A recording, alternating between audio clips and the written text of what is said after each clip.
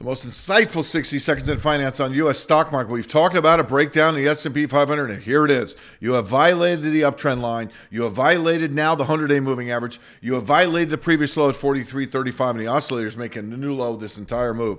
The future line is the stock market relative to bonds. You can see the high yields in bonds really now pushing to the downside the risk factor for stocks, and it's significant now, kind of left hanging out to dry like Wile E. Coyote. NASDAQ at risk of taking out 14,609. You have real negative momentum here. You have real negative momentum here, and you have a massive double top pattern up here. NASDAQ is vulnerable. The tech sector has led the way in red here, but since Labor Day, tech is down 8.6 versus the S&P down 3.9.